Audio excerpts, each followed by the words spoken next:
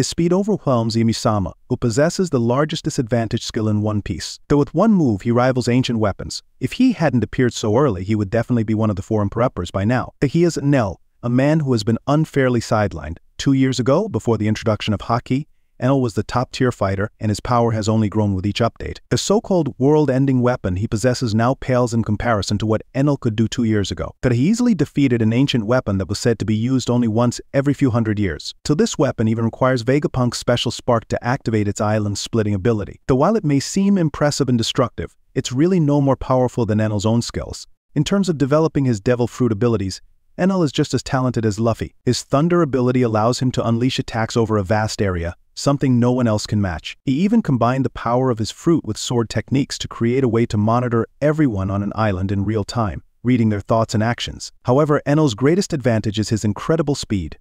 Imusama is fast too, but he relies on shooting beams of light to move at light speed, making it easy for enemies to anticipate his movements. Enel, on the other hand, can teleport directly in front of his opponents without any triggers, allowing him to strike before they even realize what's happening. Moreover, Enel's mastery over his abilities means he can adapt and evolve in battle. He has the potential to unlock even greater powers, making him a formidable opponent against anyone in the One Piece world. His underestimation by others only adds to his mystique, as he continues to refine his skills and prove that he is a force to be reckoned with.